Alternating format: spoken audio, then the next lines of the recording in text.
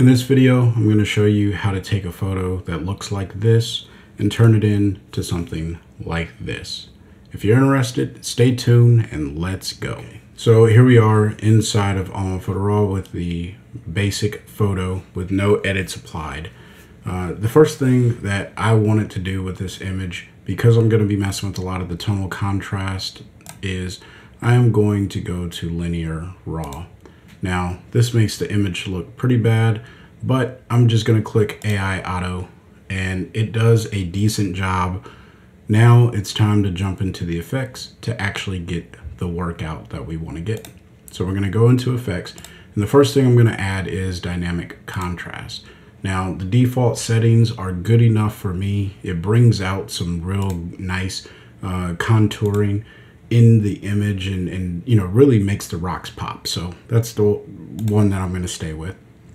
Now what we're going to do is really enhance these colors. They're really dull, and I want these colors to pop out of the frame. So what we're going to use is the color enhancer. The reason I use the color enhancer is because it comes built in with a white balance adjustment. Now, if you wanted to do dual white balances, you can with this technique. And that's essentially what I'm going to be doing here. So I am going to make this photo look pretty bad, but what I'm doing right now is I'm trying to make a glow like you've seen in the original image or in the edited version of the image. So I'm bringing up the glow overall, and I bring it up quite high. And then I'm even going to saturate it. Okay, just bear with me, this will make sense. And then I'm going to throw in a little bit of vibrance. So this is the base look that I think works well. I like the glow on these rocks over here, makes it look like the sun was getting ready to set or it was just rising. And what I'm looking at back here is the color and what it brings out in the back portion of this little cave that I was at. So really, really nice look here. And then also looking over here, which is one of the main points of the image because it's just very prominent. So what I'm going to do is hit the B key to bring up the brush. And then I'm going to hit Command I to invert this mask. I'm going to make a very big brush because I want this to be painted in broad strokes. And I'm going to go 100% opacity and 100% flow. I'm going to go ahead and hit Shift X. This is just going to allow me to go into the paint in mode. And now I'm just going to paint this over the areas that I thought this looked good on. Now, that is probably everywhere that I want this to hit 100%. All right. Yeah, I think that'll be all right. Now, what I need to do is get this area right here and paint in. So I'm going to make a larger brush, but this time I'm going to come up to my opacity.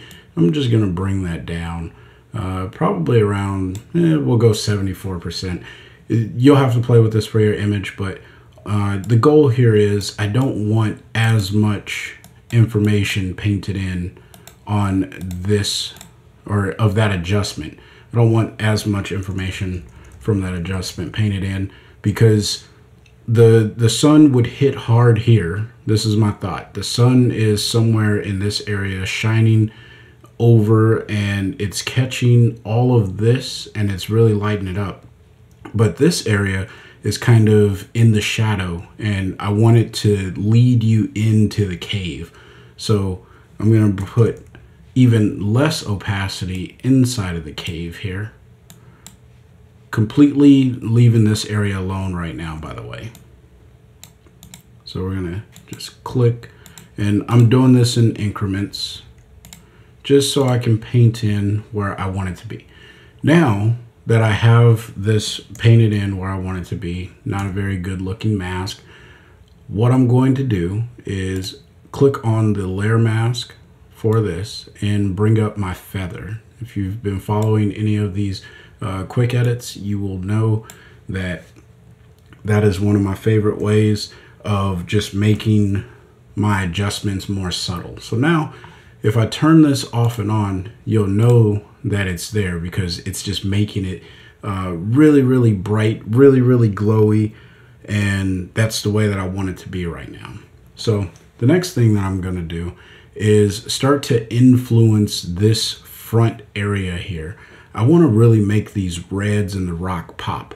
Now, that's really easy to do with this color enhancer, right? Because I now have access to all of that.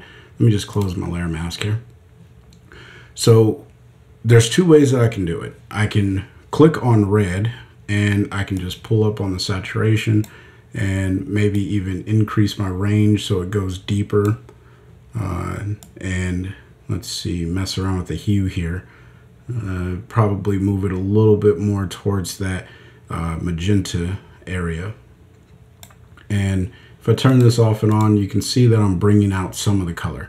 The second way that I can do it is I can click on hue adjustment, or I can click on saturation, brightness, whatever it is, click the eyedropper tool, come into the area that I want to adjust and just pull that left and right.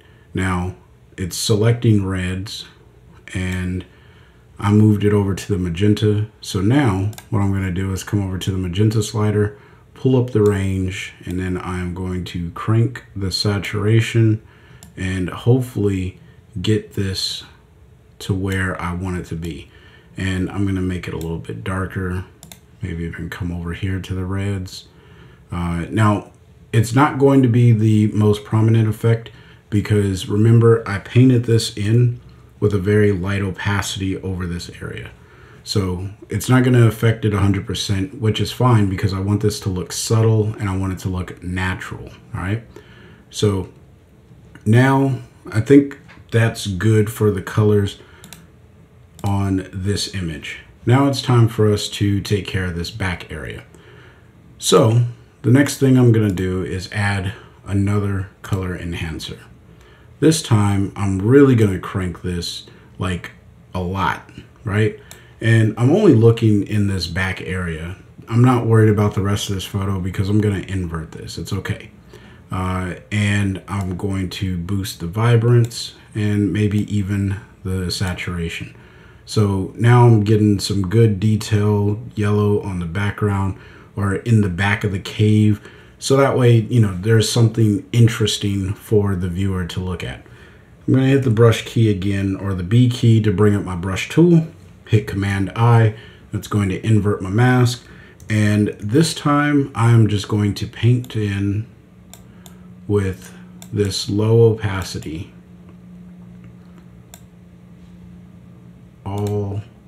I gotta turn off manual spacing, sorry.